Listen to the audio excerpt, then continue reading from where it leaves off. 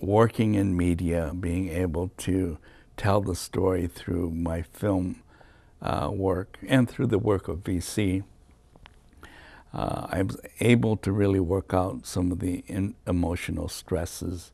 There was a lot of self-hate because, I was different, I was the enemy. So you begin to develop a very, very negative self-image. You didn't want to hang out with other Japanese Americans or Asian Americans because that becomes very conspicuous. You begin to reject anything Japanese, and so there's this whole process. Those are some of the themes that I like to work with.